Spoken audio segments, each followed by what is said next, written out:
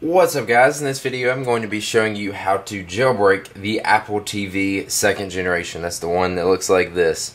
So this is the newest generation of Apple TV. My Apple TV is currently on iOS 4.1. So in the future this jailbreak may not work, so make sure you use the correct jailbreak for the correct firmware you're on. This will work with 4.1. The thing about this jailbreak is this is very early stages of the Apple TV jailbreak. So there isn't really any applications. I think there's only one at the moment, and all it is a weather and RSS reader app. But basically what you're going to get with this is just be able to SSH into the device. You're not going to be able to do anything really with it, get any extra apps aside from the Nido TV weather app. So if you'd like to do this, you can. Don't expect to get anything on your Apple TV once you do this. All it's going to do, as I said, is let you SSH into it. Now before you do this, you are going to need a micro USB cable. If you don't already have one of those, if you don't know if you already have one, you may have got one with like a BlackBerry phone, or there's tons of other devices that use these. But the plug-in is actually a little bit smaller than the original USB. And so now that you've got everything, you're going to go ahead and plug your Apple TV up to your computer with a micro USB cable. And iTunes should pop up. Go ahead and minimize it once it does. There we go, it's recognized my Apple TV. Just minimize that. You're going to need to download the Apple TV 4.1 firmware.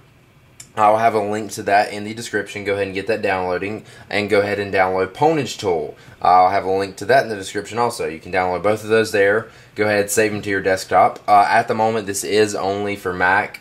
They don't have a Windows version of Ponage Tool out that will do this yet, but stay tuned and I'll have a video on that as soon as possible. Now once you got Ponage Tool and the firmware downloaded, we're going to open up Ponage Tool. Okay, just hit OK here, and you're going to go ahead and select the iPad and Apple TV 2G. So let's select that. Here on the next screen, what it's going to do is browse for the firmware that you downloaded. It should automatically detect it for you. If it doesn't, you could go into expert mode and find it yourself. It should do that though. Go ahead and click on that. Click next to continue. Now what it's going to do is create the custom IPSW, or the custom firmware file for your Apple TV second generation. So basically we're just going to hit yes. It's going to do that, building IPSW. Just wait a few minutes, and I'll come back once it's done. You're going to be prompted for your password in the middle of creating the firmware, so just go ahead and type that in. So once you're done building the custom IPSW, the DFU screen is going to pop up. If you missed it, if you weren't prepared for it, you can go ahead and it will pop this up, and you can go ahead and hit yes. But basically what this is going to do is you're going to put your Apple TV into DFU mode. It's actually pretty simple. You just need an Apple remote. For the sake of the video, I'm using this one because I lost my other Apple TV remote. I can't find it. That stinks. So basically you just need to have your Apple TV in view. Go ahead and you can do the process as it pops up, or you can go ahead and hit yes here. But basically what you're going to do is hold the play, pause button in, and the menu button in at the same time, and you're going to hold them in for 7 seconds. So let's go ahead and hit yes, and it's going to count down to 5. And then we're going to hit the play, pause button. There we go. And the menu, sorry. So you just hold it in for 7 seconds here. And there we go, you can release both buttons. So unfortunately this Apple TV remote isn't going to work for me, or at least it's not working right now. But basically you put it in DFU mode. It's simple. You just hold the menu and play button for 7 seconds. It'll go into DFU mode, and then what it's going to do is tell you that you're going to need to open up iTunes and restore. Once you did all that, you can go ahead and close Ponage Tool. Thankfully that was a step that I can skip. So we're just going to go ahead and open up iTunes. It may already open up for you. Now basically what you're going to do is go ahead and set the Apple TV down. Is you're going to hold the Option key on your Mac while you click the Restore button. So let's do that.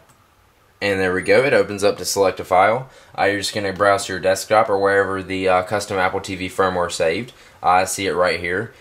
It should say Apple TV 2,1_4.1 blah blah blah custom restore.ipsw. That should be at the end of it. Make sure you don't select the regular Apple TV firmware that you downloaded earlier.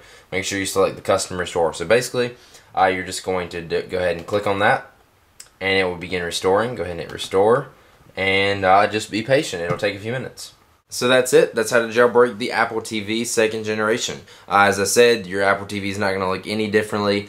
Stay tuned. I will probably be posting a video guide on how to install Nido TV on your new Apple TV. But I will go ahead and link you guys to a written guide on that on my website in the description of the video below. So if you'd like to check that out, you can, or I have a guide in there on how to open SSH. Just check the description for those links. And I'll probably be doing videos on them. For this video, I just wanted to keep it strictly to the jailbreak.